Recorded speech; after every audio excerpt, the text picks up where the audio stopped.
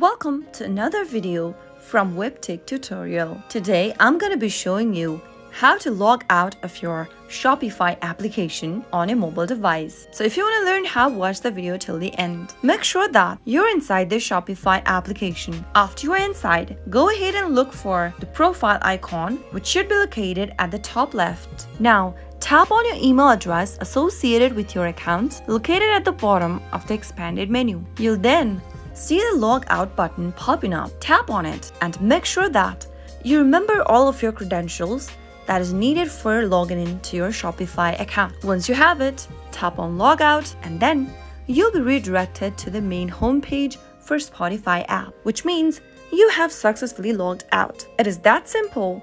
If you found the video to be helpful, go ahead and give us a thumbs up. Don't forget to subscribe to the channel by hitting the subscribe button. Also press the bell icon so that you'll never miss another upcoming upload from us. I'll see you again in the next video. Goodbye till then.